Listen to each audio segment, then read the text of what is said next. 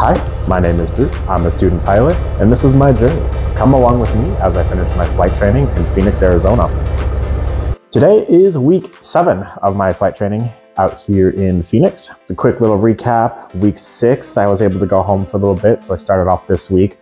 Day 1, traveling back out to Phoenix.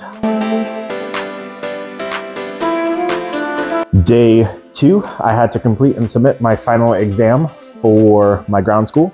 It was such a relief to be over and done with that. And now we can just focus on the fun parts, which is actually finishing all of the flight requirements and all of that. So yeah, we don't have to worry about sitting in any classes, any exams.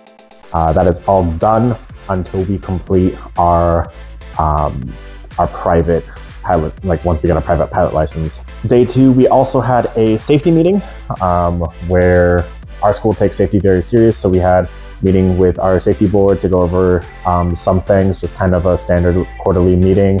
Went over things that we can and can't do on the ramp, such as making sure that we wear our safety vests out there. We're not running, we're not texting on our phones, we're watching and looking around, and those kinds of things.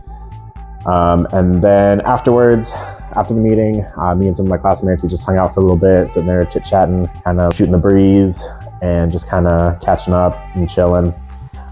Day 3, I had a oral briefing with my instructor where we went over how to do our cross-country navlogs.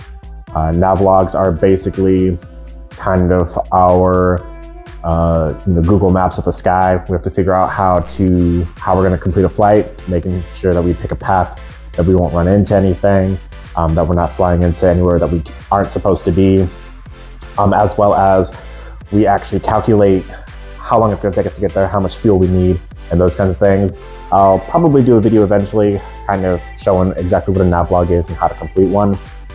But yeah, so we had that briefing. The next day I didn't have anything going on for day 4, day 5. Also not a whole lot going on. I always had my friends just to chill and relax a little bit. Nothing going on day 6 either, but then day 7 was my first cross-country flight where I had to use what I learned on day 3 with my navlog and complete a navlog before the flight. That flight ended up getting canceled. As the case with most students, struggle to make sure that it was completed correctly. So we ended up canceling the flight and then spending the rest of the time going back over it, really making sure that I knew how to complete it. At my old school before this, we didn't really do navlogs. We just kind of put everything into ForeFlight, and that kind of gave us essentially our navlog. So it was different having to actually do the calculations and all that other stuff. So it was good practice.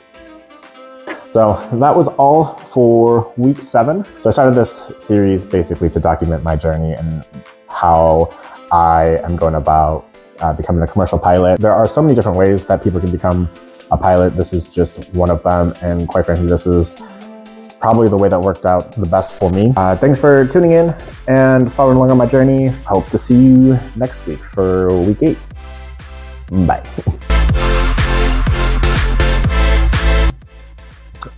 So if you're, well, I don't even know really what I'm trying to accomplish here. So